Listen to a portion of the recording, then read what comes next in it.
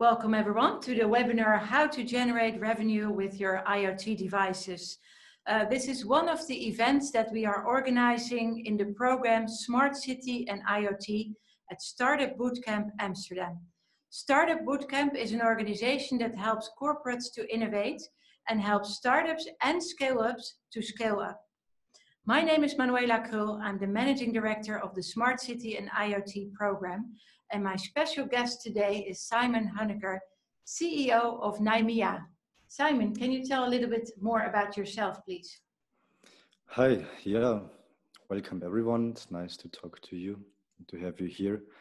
I'm the CEO and one of the 4 founders of an IoT company in Austria.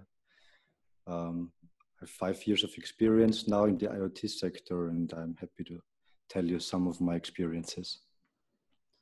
So your biggest achievement, I almost would say, is this beautiful company, Nymea. Maybe you can give us a little bit background. What is the history of your company? Where are you based? Who are your team members? Sure. So we are now 15 team members. The company is based in beautiful Vienna, just ranked the most livable city in. People are working from 5 countries. It's a very tech-savvy team. Maybe you can choose the next slide. So since 2 years we are on the market, 2016, but altogether the founders started in the IoT space in the year 2013. Very specialized embedded systems architect, so always had a huge focus on the product side. And step by step, we gained some good partners and clients. Like Startupbootcamp, it's making a lot of sense for us to help startups as well. Most of our tech is open source, and it makes fun to innovate in new products. Maybe you can go to the next slide. Yeah, so I was just saying, so it's very good to see that you're 2 years in this space and you have already built a growing network of partners, and you even got an award, right? Well, this happened recently, yeah. So Austria likes to see a lot of exports because it's a little country, and we had been named the Born Global Champion, which is an award basically for exporting a lot of stuff. Yeah. Yeah, that's fantastic that you already got this award. And as you were saying, you have a growing team of 15 people. Your board is consists of, can you explain a little bit? Sure. So on the left side, the 4 guys, these are the founders. Tech found the background of everyone is tech. And on the right side, we have also the CFO and the CMO. Very experienced guys, worked in various industries before. And 2 on the right lower side, bottom side, these are well-known guys on the tech side as well, well-known guys in the IoT space because they have worked in Canonical and Ubuntu and also Nokia and this stuff. So a very cool foundation, I would say. Yeah, very important to have a good team where you can build on with all the experiences. Let us go over a bit more into the product and services of Nymea. You told me, I asked you, what is your vision? And you told me we want to be the IoT standard in the market. Can you explain what is it? What do you mean by that? Well, yeah, there are a lot of standards in the IoT space, and depending on which kind of product groups we're talking about, I think for consumer-oriented products, there will be something like Android for the phone, because if you do a smartphone, you would never consider doing an OS on your own. And for the IoT space, I'm pretty sure that in the next years, an IoT operating system like turnkey solution for very modern software design products will be the standard, the market standard, because it's easy to go. So what you're saying is you don't have an application where you can do a lot of nice things with, but you really have an operating system in order to manage a device. That is really interesting. Let us go to your products and services a little bit more into detail. So you told me you have 3 offerings. Can you explain a little bit? Sure. So on the very left side, it's about the Nymea, the core part, and the huge differentiator that we have. So it's an operating system from the kernel up to the application layer, if you want. So everything is done for a proper IoT device. The main goal, I will talk about it later, is to host a lot of applications on the edge side, on the product itself, like on the smartphone, right? The Nymea Cloud is cloud services that support that goal. So it's meant to control the devices, but much more, it's a huge application management stack. Similar to that on the phone, like an app store of the smartphone, but with a little difference. We can install new application on customers' devices. So that's the scope of our cloud. And the third part is a very important part too. We have an app code base, and we can white label apps very quickly, fast and beautiful, because the end user app is always a very nice door to customer attention. So we can have a interaction and communication with the end customer through this kind of apps. So if I may summarize in short and in simple terms, you have an operating system in order to manage your IoT device better. You have a cloud solution that can be used to push not only applications, but also updates to your IoT device. And you have an app that can be white labeled by manufacturers, for example, and can be used for several things. So how do they work together? Well, the app can control the product, let's say a washing machine or any kind of product, directly. It's peer-to-peer connection, it's very secure. And on the operating system, it's meant to have a lot of containers that host different kind of applications. And the cloud is meant to push new applications onto the device. So like it's a symbiose of applications, partly edge and partly cloud. But the whole system, I think this is the most important part. If you disconnect the internet, it still continues working. So in terms of operation, it's completely independent from the internet. What do you mean by that? If you cut off the internet, it's still working? What do you mean?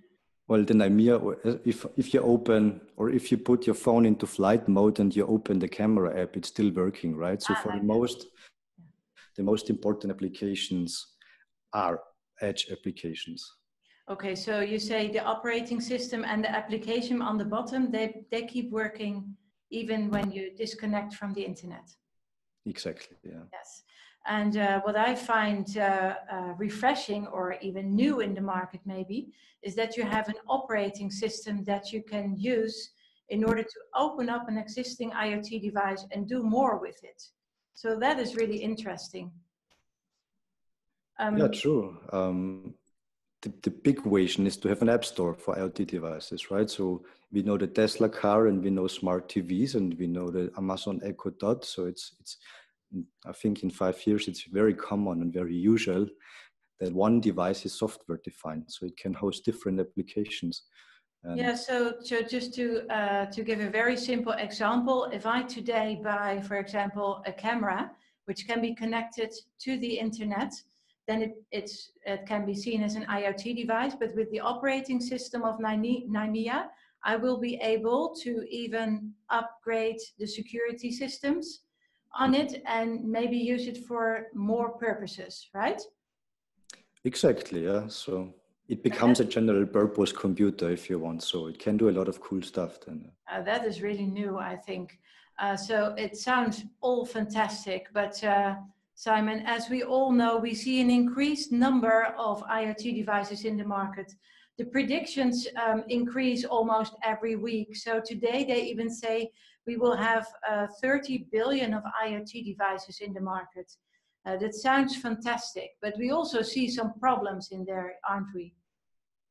Yeah, exactly. I think IoT Hall of Shame, it's a website. It puts it straightforward. We have a lot of IoT stuff out there, like IP cams and stuff, that are easily hacked because they are basically not secure. So we need a huge shift in quality. and in the approach how we do IoT in general. So nowadays it's quite difficult to build IoT. It's quite costly, but this will change through these evolving platforms. Right. And you see, you summarize, I asked you what problems do you see in the market? What is causing these problems that we saw in the Hall of Shame? And you said there are basically 3 problems. Can you explain, please? Sure. Time to market is simple. IoT is complex tech, so there's a lot of tech. Mostly you run into a lot of problems, and at the end you spend millions. So it's a validated tech when you use a platform that's already out in the market. So you can cut off this one. Security is an extremely nice issue. Even though if you had nice architecture and you have keys everywhere, that doesn't mean that device is secure, because the internet is it's evolving very fast and with the internet. So it needs constant updates, kernel updates, application updates. It has to grow with the internet. So it has to be fed by updates constantly. And we have the interdependency issue, which means mostly IoT is an isolated application and it does not really interact with the world. But that's the original idea of IoT, right? What do you mean by that? I don't understand. We have a world full of products that are accessible with an API. Yes. So actually we have everything in place to control a lot of stuff. But like a machine have to learn each other language. So human need to speak the same language in order to interact and have some common value, and devices or products or machines need to do the same. So they need to speak the same language first, and then they can be a valuable bigger system. So you say time to market is difficult at the moment because IoT is a complex topic. Security by limiting the access to a prefab IoT device, you are often not able to upgrade to the latest security patches.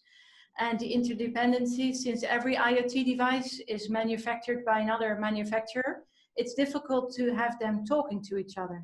So the main IoT problem we want to discuss today is how can you get value out of them? So I claim something. IoT has no value. IoT means connection of machines, right? Also internet, so Internet of Things, internet has no value. Let me put it like a set of cables, virtual cables. Yeah. What has value? If 2 parties interact with each other on an application, right? Like sending an email, this is value because it's information exchange. And we have to get rid of the thinking that IoT already is a valuable stuff. So once we have solved the interdependency issue, we made things talk to each other, we can think about what do they do with each other? And mostly nowadays, we stop thinking at that point. And I think the App Store is a good example, or some of you might know If This Then That. So these are application spaces on top of IoT then. So I think the future will be that products will interact with applications that run on the devices. The products will interact with applications. It's quite a statement to say that IoT is actually, sort of container, more trend item to say. Having said all of this, so we now know you have an operating system to offer. You can even run a service in the cloud that can update the IoT device remotely. You have an app that can be white labeled and can be used by certain parties.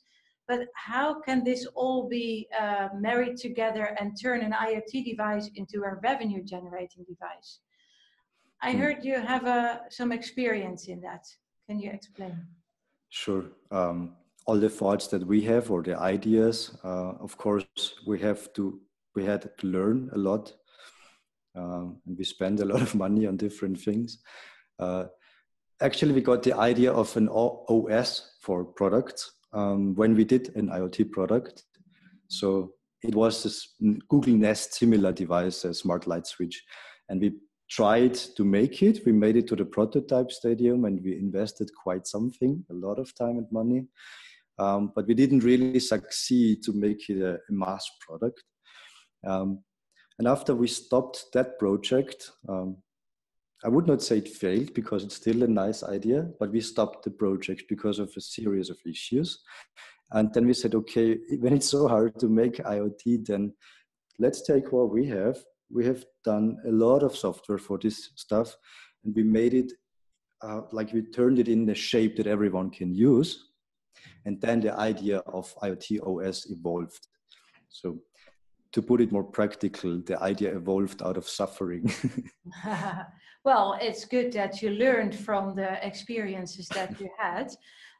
Well, yeah, if you look at the market, since you started, there have been an incredibly amount of changes in the market.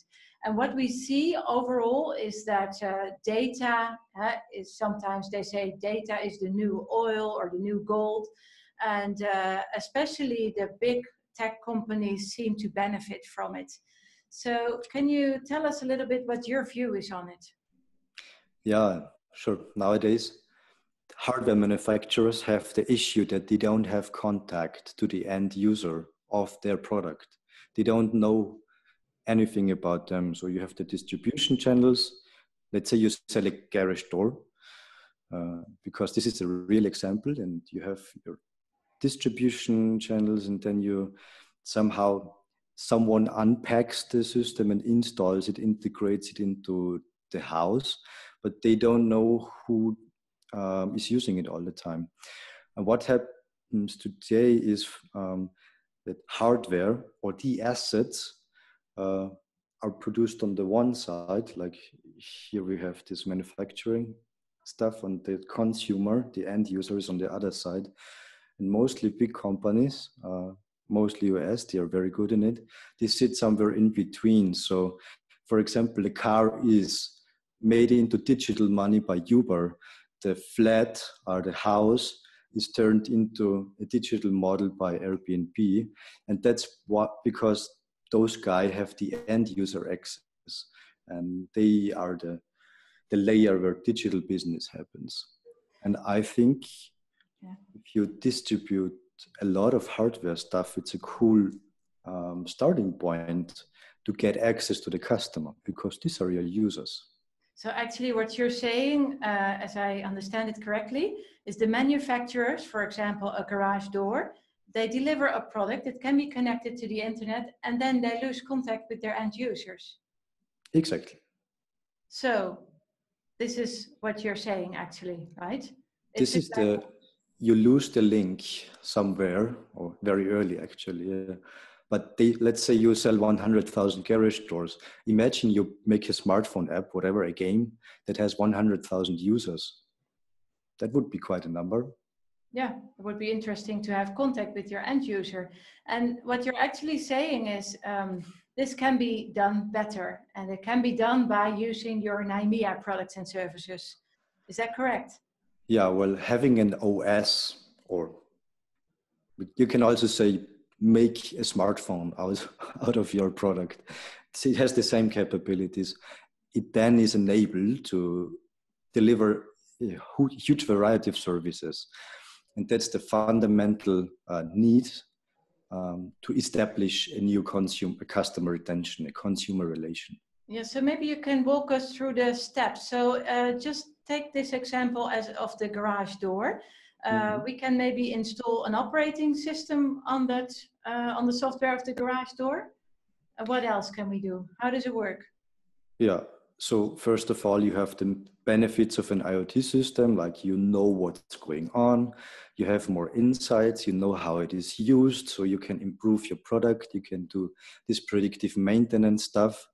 But the cool thing is, once you have a customer relationship mostly it's just a simple app that is meant to control the product. You have a channel to the customer, so you can talk to them. And you can offer a new service. In the case of the garage door, there is one use case that I love, and I will show it to you later as well. If a delivery service, the post delivery service, delivers a parcel, they are allowed to put the parcel into the garage, right? And this costs something. If you have a new service like this, you can inform the consumer about this new service, and they just have to accept yes or no, like it or not. It's an in-app purchase at the end. So, and that is all possible because you open up the device of the manufacturer to the end user. So there's no platform in between. Exactly. You can see your products as computers, and your computers deliver value to your consumers. Yeah. Directly, right? Mm-hmm. So this is all very cool. Let's go through some real life experiences. Yeah, exactly. So this is an actual use case. On the left side, it's the B2B. So it's our service. Our customers, they are SME to big corporates. They have access to their devices in the field. They can update them, and they can install new services. So they are in control on which kind of services run on their products. And on the right side, this is a customer project. This is meant to be a service app. So again, for the garage door example, service technicians have access to their customer doors, so they can see what's wrong. They can make a route, like a service route, and plan all the stuff, and they can take all the right stuff with them. And this platform, for example, is the end user. In that case, is the service guy, and they can configure or read some data from the drive, so they have easier life. So what you're saying is, by installing your operating system, using your cloud service, and adding on top of it a white labeled app, so the app can be made according to the manufacturer's house style, let's say, you can have better access to the end user, be it a maintenance guy or a real end user. That's all fantastic. So you also told me about this situation, the Marantec case. Yeah, it's actually this garage door thing. Yeah. So in that case, on the left side, you see the end user app. It's a simple app. It can open and close garage doors. So it's not a big thing. You install it and you use it once in a while, right? But it's now very nice stuff. It's now the direct link to your end users once they've installed it. And on the previous example, we had a different app which has more information on the drives for the service guys. And on this example, it's meant for the end user. So very simple. Right. And on the right side, I put this DHL's or post delivery service example, because this is a working use case. So it actually generates real cash already. So Marantec has better revenue by installing the Nymea software. Is that what you're saying? Exactly. They have a link to their end users, and the end users actually pay cash for an additional service. So they sell hardware and they have software service as well. Yeah. So on top of the garage that they sell additional services, and they can do that through the software that Nymea is delivering. Is that correct? Exactly. Yeah.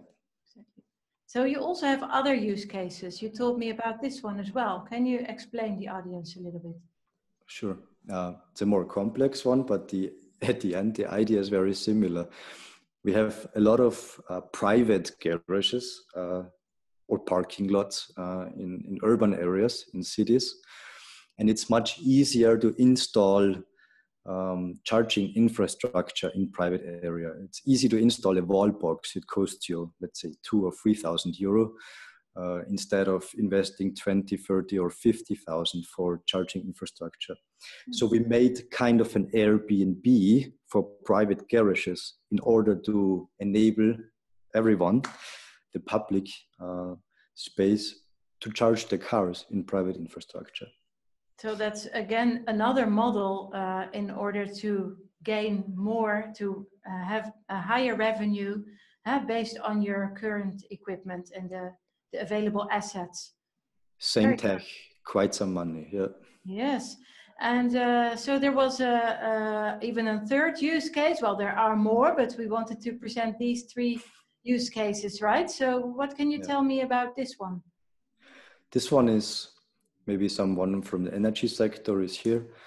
This one is about the problem that if you have a photovoltaic system on a multi-party house, on a big house, it's difficult to account the benefit, like the energy that is generated to the tenants of the house. With some blockchain technology and some IoT, it becomes possible. So let's see, like a big Excel sheet that distributes costs or benefits of the PV system on the shared house.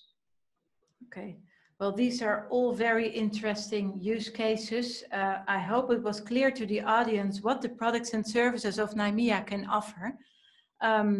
This was the webinar about the Nymea products and services. It is the first one. The next event will be a roundtable that we will host here in Startup Bootcamp Amsterdam on August 31st. And during that event, during that roundtable, we will discuss with you what the software of Nymea could mean to your business. So you can reach out to us or keep an eye on the social media where we announce the roundtables, and hope to see you back.